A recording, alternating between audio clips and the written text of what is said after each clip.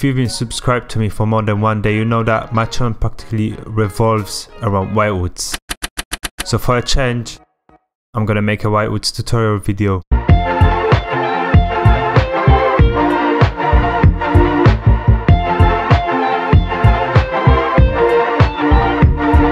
To get yourself into a proper mood, you go on eBay and find some older PC that you can work on.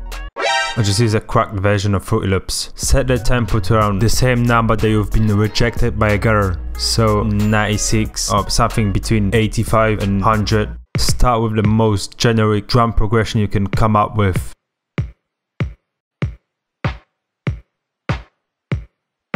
Now you got two options. One, you can sample some older track from like 80s. Or two, come up with your own chord progression and melody.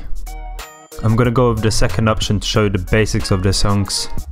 Start by picking 2 or 3 chords from a major scale, but make sure it's no more than 3 because that would be way too complicated for a Whitewoods song.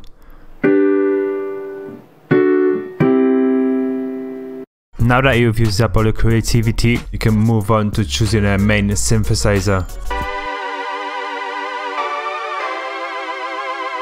Make sure that it sounds really old and makes you feel like you're driving in LA at night in the 80s. Now you may think that it doesn't sound like Whitewoods, but just add a little bit of reverb, and by a little bit I mean a lot, and sidechain compression.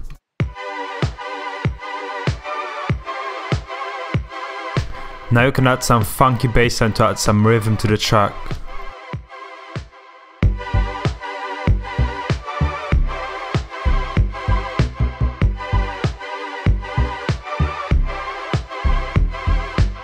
Come up with some melody, and I'm just gonna steal one from Beach Walk. Now that your track is sounding really sweet, you can add some visuals to it to accompany the music. Write something like ads from the 80s, pick random videos and make a montage of them. Here's how it should sound.